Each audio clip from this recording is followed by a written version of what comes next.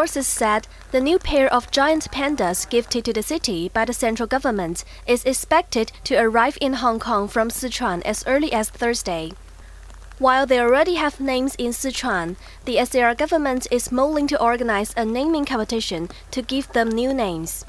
Currently, the pair is still undergoing quarantine in Sichuan and needs to be quarantined for at least another 30 days.